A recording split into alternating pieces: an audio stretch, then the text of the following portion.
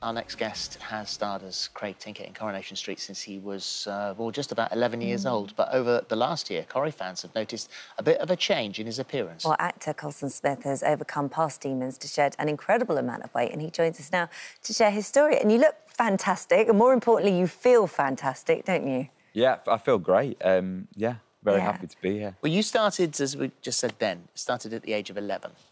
And you perform, thrilled to be on Corrie, go on Twitter, want to see whether or not, you know, what people say about the character, what people say about your acting, and that's not where... Yeah. We'll talk about it in the documentary. At 11 years old, after my first episode, obviously quite excited, a young kid, wanted to know what was going on, and the first thing you do is search on Twitter to see what people are saying about you, and see what they're saying about your acting, and they weren't talking about my acting, they were talking about the way I look, and from a young age, obviously, I'd had a difficult time in school because I was always one of the odd one out. And then, yeah, from 11, being in the public eye.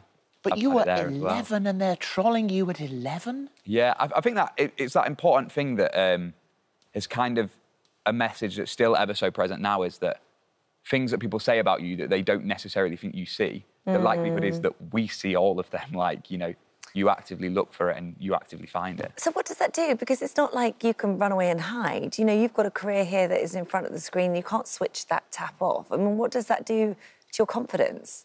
I think as an actor and somebody who wants to perform and wants to be in the public eye, it's one of those things where it comes down to the fact that you have to address that in your job, the acting comes for free and everything else comes with it, and you just have to learn to kind of get along with it, and, you know, in a way, it's part and parcel of the job. It shouldn't be, but it is. And, you know, luckily, I enjoy my job. I work in a place with great people where everyone's so supportive to get you through some of the tough times that come with it. So what was the trigger then? So was it lockdown? I know that your role in Corrie is a policeman, it's OCD, and you were saying to them, the writers, that, you know, maybe he could trim down a wee bit for the role just on screen. Yeah. So early conversations, I spoke to Ian, our boss, in October 2019, and kind of, we were talking about what's next for Crag.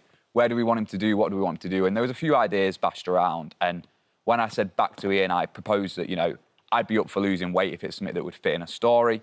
They came back and said it would. So we kind of decided that we were going to all tie it in and do it. So I kind of sat down in the back end of 2019 and said to myself, I'm going to make sure that I do this. I'm going to make it easy for myself. It's something I've always wanted to do. You know, I've always felt like, this is what I talk about in the documentary, I've always felt that my role has to be the fat kid. And I kind of decided that I was 22, I've had the same job since I was 11, like, it's time to kind of make that change. So I took it on me, work were okay with it, and, you know, I started. And then in March, the world changed, didn't it, with lockdown. And for me, I think that could have been the most perfect excuse to say, actually, I'll knock this on the head, because it's going to affect the story at work because we're off work, and, you know, actually, I'm not doing anything. I might as well just stay at home and dot around. But for me, it was the perfect opportunity to kind of stop, refocus as to what was important for me and what mattered about me. And that's kind of what I did. And in that time in lockdown, I learned a lot about myself, and, yeah, I enjoyed it. Well, your approach to losing the weight has been key, actually. Like you keep saying, what was right for me, and you haven't been paying attention to the scales, but it's not an easy journey. Like, anyone who's tried to lose weight, people find it really difficult. So how has this worked for you? Yeah, it's just been one of those things where I kind of set out and I said, you know, I think the thing that I learned was, at the start, obviously, I was tying it in with work, it was tied in for a storyline, and then when lockdown hit, I realised that it was more important for Colson than it was ever going to be for Crag Tinker and a storyline on Corrie. So it kind of meant for me that it was all about doing it for myself and self-improvement and kind of giving myself the best opportunity to do what I wanted to do. So, yeah, I just sat down and made little goals, and those goals constantly kind of changed. And, yeah, it's just been an experience that I've really enjoyed. Have you? Yeah. Good. Definitely.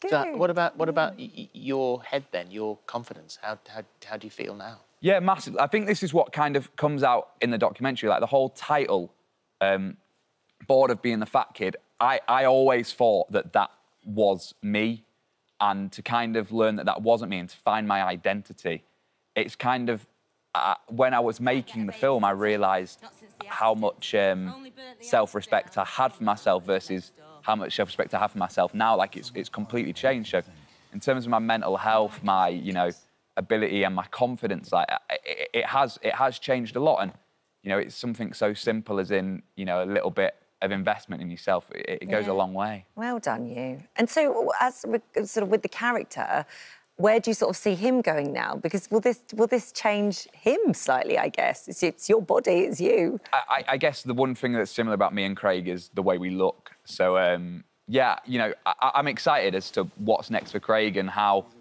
this is going to affect things. Obviously, we've seen it in his job. We saw a little bit when we came back from the COVID break in kind of Craig getting more confident. And yeah, I think it will probably change a little bit, but I'm excited as to what it can bring to Craig. Really. Well, one of the few areas where you are happy to just sit on the sofa and watch a movie is actually a very successful Instagram podcast. I mean, you've got the Sofa Cinema Club, which you're with Jack P. Shepherd and Ben Price. There we are. And this started out of the fact that you only ever watched Disney, and they said, as mates, you got to watch a little bit more than that. Yeah, basically, I was kind of the 18-year-old kid that only used to watch films like Hannah Montana and High School Musical. Sounds great. I mean, it is. We should sit and watch telly sometime. But they turned around to me and said, look, if you want to be an actor, you know, you've got to start watching some better films. And we kind of decided to put it together in a podcast because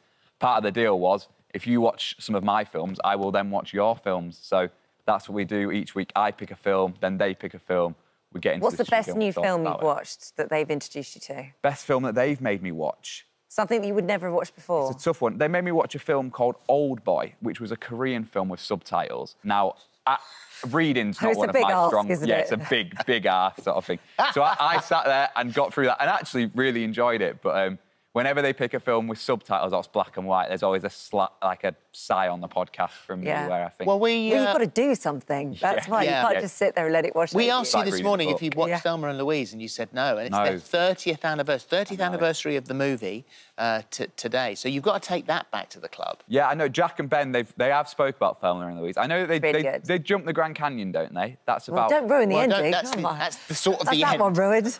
Well, I haven't seen it. But yeah. Don't need to now. It's fine. Don't worry. No. Let's not talk too much about that particular scene. There's a whole lot of other stuff that happens before it. So take that one back. I will do. It's lovely to see you. It's good to see you. We're talking about the documentary. Colson was saying it's Bored of Being a Fat Kid.